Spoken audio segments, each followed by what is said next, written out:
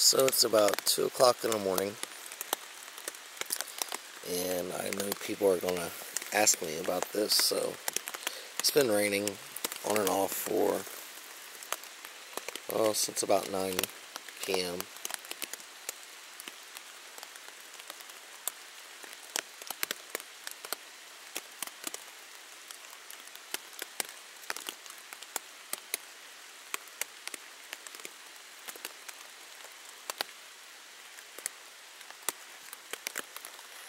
This is, I would assume, Irma, all the way up in Kentucky.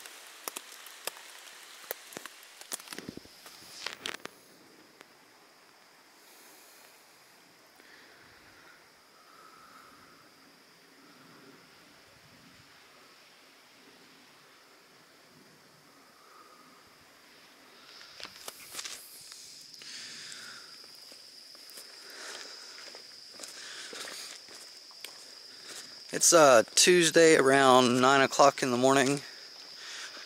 Quick update is that I believe I go left here if I remember correctly. I'm in Red River Gorge, by the way, and yeah. And I've hiked down here a lot. This is almost like my backyard, so hiking the Sheltowee Trace Trail, there's a funny story about why I even decided to through hike that trail. And if you go back in my videos, you'll notice that there were a couple of times at the gorge that I've gotten injured over the years, and it was always when I was on Sheltowee Trace Trail. You know, because Sheltowee Trace Trail cuts right through Red River Gorge. So whenever I would have an injury, it was always on one of those sections. And it happened enough that I started to realize the occurrence that, oh, I'm on Trail 100. So, in a roundabout way, I said, well, maybe me and this trail need to go have a long talk and figure out what's going on. And that's kind of how the whole entire through hike of this trail began. I did research on it. They had just extended it like literally a few months before to 323 miles. Or actually it was 319, and then a couple months later was 323. So that's how it started. But so back about last night. So they were calling for rain, which would be off of Irma. So when I started, I had Harvey, and then, which was last weekend, and now this weekend I have Irma. Or actually it's Tuesday, but you get what I'm saying. Just like 9 days apart. Yeah, 9 days apart. And they were calling for rain at 5 o'clock this morning, but it actually started raining at 9 p.m. last night. And it wasn't like one of those rains that's like rain for a few minutes and then stop. It was a steady rain from like 9 p.m. until around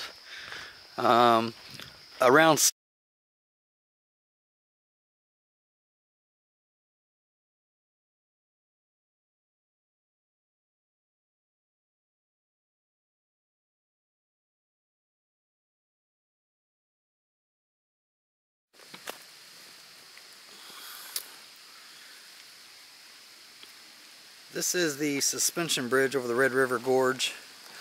I've hiked this many times. They've done some work to it recently, still doing some work it looks. Seems to be... Huh.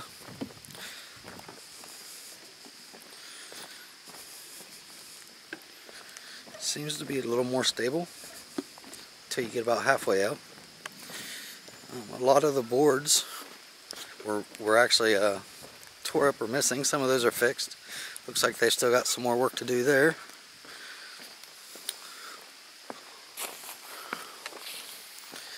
That fence is making it kind of hard to get by, being all bowed up.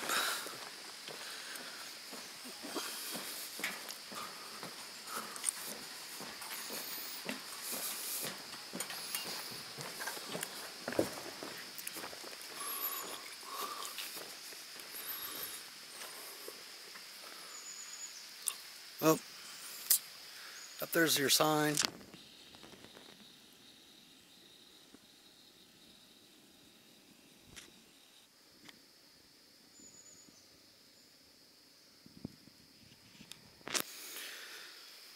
You basically go up and over the road and get on the trail that takes you toward Cloud Splitter and then Staircase, which I've hiked a million times and I'm kind of stuck right now.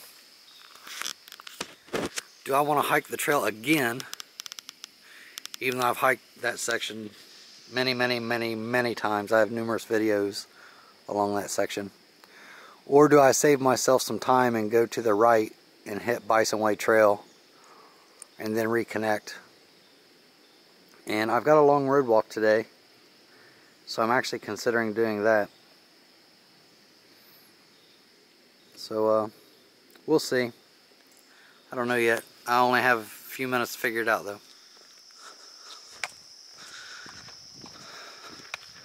Well, I've got about 71 miles to go. I can't remember if that was the mileage indicators was before they did the reroute at Cave Run Lake, so it might actually be like, it might actually be 75 miles. So somewhere between 70 and 75 miles I'll be done. Earlier though, I was talking about, and I don't think I finished because I've started to talk about this 2 or 3 times. And if I talked about it already, then I'll just have to edit this part out. So there's a huge difference in mentality between a point-to-point hike and a through hike. And I'm starting to wonder if I'm really cut out for doing through hikes. And let me give you, well, first let me say this. It's not that I'm not capable of doing them. I obviously am. I'm fit enough. My base weight is low enough. I don't have issues with going long periods of time without talking to other people, or, you know, doing without showers and electricity and that sort of thing. All that stuff is no problem. But, you know, I'm 47 years old, and throughout my whole entire life when I've hiked, I've done what I would call point-to-point hikes. So it's like you plan a hike based on what you want to see, and then when you see it, you get a reward that you made it and you got to see what it was you planned to go see. And I hike a lot at Red River Gorge, and there's a lot of points of interest here. You know, I'll come down here and spend a day or a weekend or a whole entire week, and I'll plan out all these hikes, and every day there's one reward or more because it's a point of interest I plan to see that day. It's like you get there, you're like, oh yeah, this is awesome. And then the difference with the through hike is you don't get to plan the rewards, and the rewards might be days apart, many days, 3 or 4 or 5 days before you see something really cool that you're just like, oh man, that's awesome. And most of your time, at least on Sheltowee Trace, most of your time you're basically looking at foliage. Just, there's not even anything in bloom here. Usually there's those yellow flowers or the blue ones or the red ones. But I mean, that's not to say Sheltowee Trace isn't a nice trail. I like the trail. I think that brings me to another thing where, like, my expectations of what I was going to see and experience ended up being different than what I actually got to see and experience. When I think of Daniel Boone, I think of, like, you know, I think of the frontiersman who traveled the woods carrying a muzzle loader and, you know, somehow got in fairly decent enough with the Indians, enough where they nicknamed him, you know, the Big Turtle or whatever it is. And so I thought I would get to see, like, a lot of what Daniel Boone saw and experienced. And I don't think he saw a lot of asphalt and pavement and gravel roads. I think he'd be highly disappointed if he did. And like another thing I kind of noticed too, like I see wildlife at my house every day. I live in the country and I see wildlife, deer, rabbits, squirrels, possums, raccoons, turkeys, every single day. Out here on the trail, I saw 3 deer at one time. I think that was near Peters Mountain. And then I saw 1 bear between Cumberland Falls and Laurel Lake. And that's the only wildlife I've seen out here. I've not had any problems with any rodents getting into my bear bags. Sometimes I haven't been so tired, or I didn't have a decent location to hang a bear bag, and I just set it on the ground right outside of where I was camping at, and no mice or anything tried to get into it. I'm not sure what that sign was,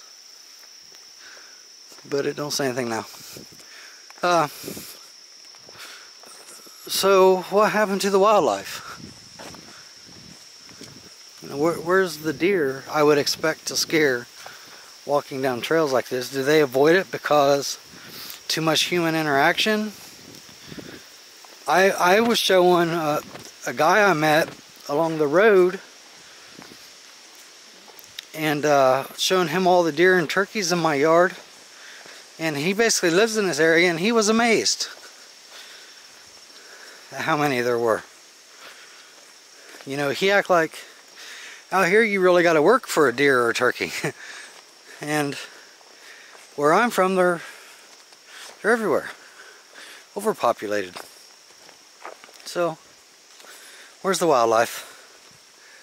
Where's like all the coolness factor is kind of what I'm saying. Not that there aren't some, because, you know, I take pictures of what I find to be cool, which is usually like rock shelters and rock ledges and waterfalls. They're there. They're just really few and far between. So if you're going to be a thru hiker, I'm kind of guessing it's the same way on like the Appalachian Trail too, that you have to be prepared to do many days without an awe factor. And I like that awe factor, so what I'm trying to say is I don't know that I would be a very good thru hiker if I was to do this on a regular basis. You know, there's longer trails than Sheltowee that's been on my to-do list for many years. I like to do the Appalachian Trail. I like to do the Continental Divide. I like to do the PCT. You know, I like to be able to come away with the Triple Crown. I like to go up in Canada and do some hiking there. I like to go to, you know, all kinds of other places and hike. But now that I've hiked a thru hike, I'm really starting to doubt that I'd ever be able to do the Appalachian Trail. I might not be able to do the PCT. Now, it might be different if I wasn't doing it solo. I've done this solo. The only person I get to talk to is me and the camera. I met a pair of hikers yesterday. I remember the girl's name for some reason, Alex, because when he told me, the first thing I thought of was Orange is the New Black. The guy's name I can't remember, but he asked me if I was a member of Ultralight Reddit. And comment below if you want people to know who you are. So I met them, so I met those hikers, and the one guy that I spoke to that gave me the ride off the pavement, I met him. And then I met the Donna and Jerry at the cabin, and that's been the whole people that I've talked to in 197 miles. That's it. As crazy as that sounds, that's been it. So I'm gonna stick to last year. I was calling this the loneliest trail, and I'm gonna stick to that again. I mean, I think this is an awesome trail as far as like, if you got somewhere that you want to go and get at peace with yourself without anybody interrupting you, this is the trail to do. Absolutely, without a doubt, this is the trail to do. You know, if you want to go do some soul searching over a very long time and have plenty of time to think, this is definitely the trail to do.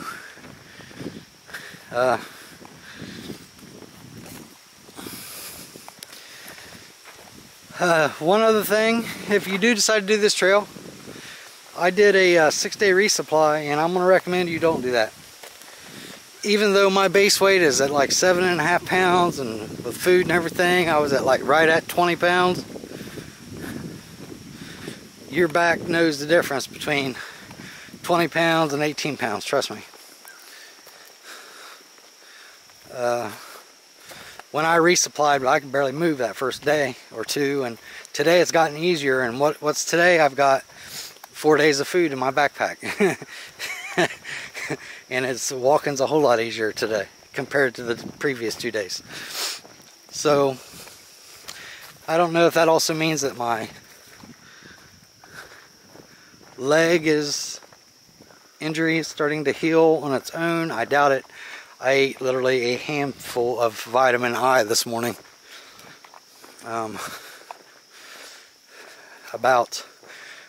I set the alarm for 6, and I took it at 6:30 thinking I'd hit the trail about 8. And I think it ended up being about 9 by the time I hit the trail, because I had to take it rained. I can't remember if I talked about this. I might as well talk about it over. I know I started it, but I think that's when the battery cut out. So it started raining about 9 p.m. last night. It rained all the way up until 6 o'clock this morning. Around 6, you can still hear a few drops hitting the tarp tent every now and then. So I laid there until 7 when it got daylight. And then I got up and got my bear bag down and dug my camp towel out and wiped the tarp tent down, all the water droplets. Because there was a breeze blowing, just kind of like now.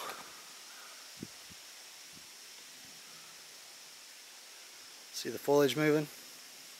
So there was a breeze blowing, and I knew that that breeze, if I got a lot of that water off there, would finish drying out the tarp tent.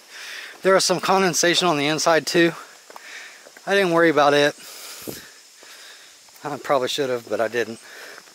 And then I fixed some coffee and cleaned up camp and headed out. And by the time I got all that done, it ended up being like 9. Funny thing is, at 10 o'clock, I stopped at the suspension bridge and literally ate all of my snacks for today. I have no more snacks for the rest of the day. It's 11:36 now. I have an extra meal left over from my 0 day. I'm probably, when I get up here where the stream's at, I'm probably going to stop there and eat that meal, which will carry me over until in the evening probably, where I will have another meal, today's actual meal. So that's kind of my goal. I still got corn chips that I haven't really been eating. You know, I put an ounce of corn chips, or about 20 corn chips per day in a bag, and then I try to eat some every day. I use them for like when I'm really feeling down, when I need a lot of energy, because 10 corn chips is like 300 calories, something silly. A lot of fat. Corn chips is like the lifesaver when you're running out of gas on a trail. So I save those for when I'm feeling really down. Sometimes I'll integrate it with a meal. Like I like to take the corn chips and mix it in with chili mac dinners. Those are really good that way. And sometimes I'll eat corn chips with like the tuna sensations as a dip. Sometimes I'll use corn chips with like Spam, kind of also as a dip, but I cut the Spam into bits and pieces.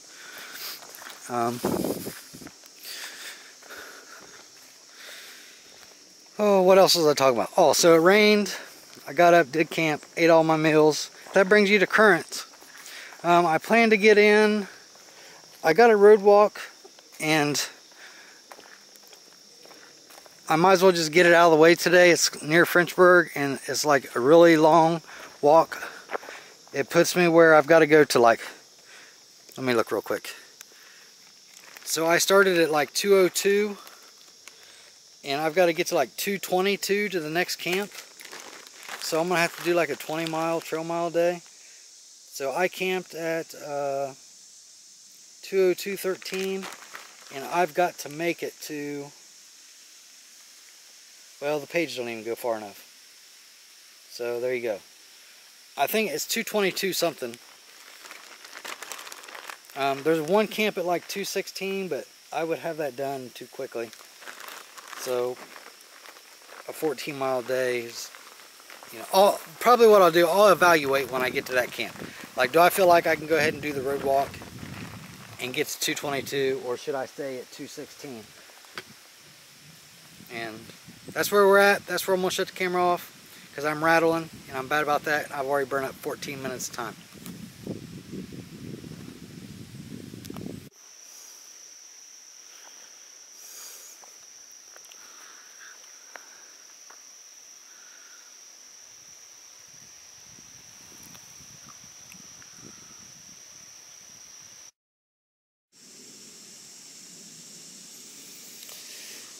I'm sitting here at where the trail for Lost Creek branch goes up across the stream there. Sheltowee goes to the left.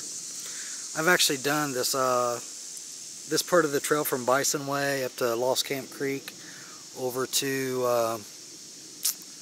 I knew I was going to forget the name of it once I started talking about it. Either way, it makes a loop, about a, I don't know, 8 or 13 mile loop or something like that to get back to Bison Way. It's kind of uneventful except for early spring and late fall when flowers are in bloom. Not really very many like exciting things compared to the rest of the gorge, but in early spring and fall it actually is pretty cool.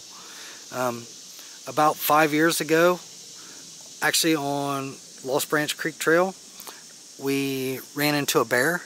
It was in the fall, and the only way we even knew that it was a bear was we saw the bear shit and the bear foot tracks. But as far as when we run into it, we scared it, and all we could see was this little ass end running through the overgrown weeds. But it never turned to come toward us or anything. It literally ran as fast as it could away from us.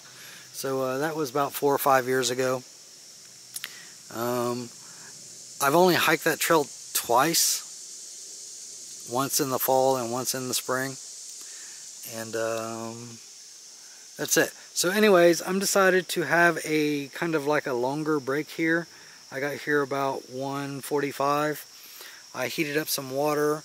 I've got some chili mac there, which is actually an extra chili mac from when I took my 0 day, and I just want to get it 8 and over with.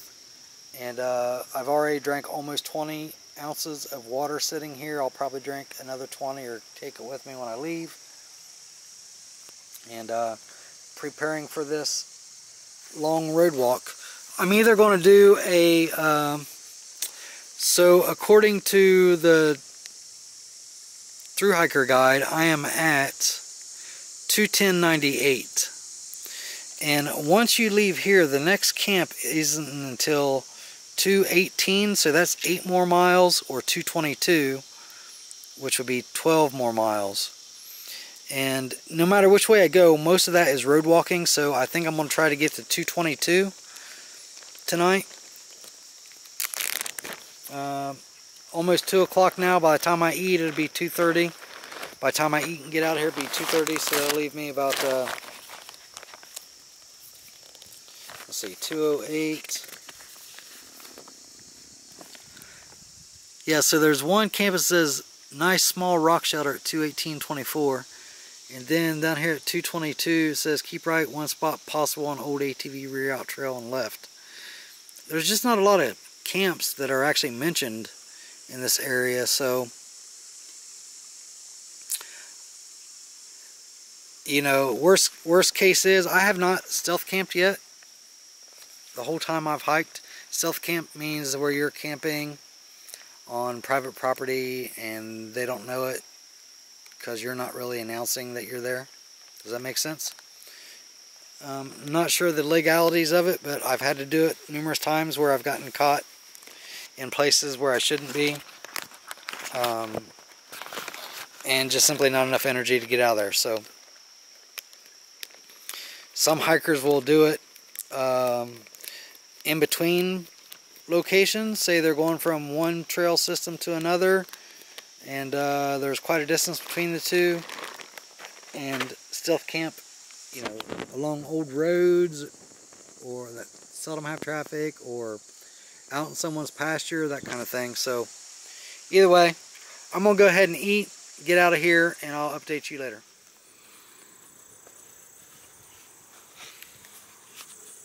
So I'm sitting here at Tar Ridge Road, which is US KY 77 and US 460, which is just outside of Frenchburg. Earlier today I had my spoon that I eat with break, and I tried to super glue it and duct tape it without success. So I have somebody bringing me a new spoon. It's going to cut me a couple miles short for the day.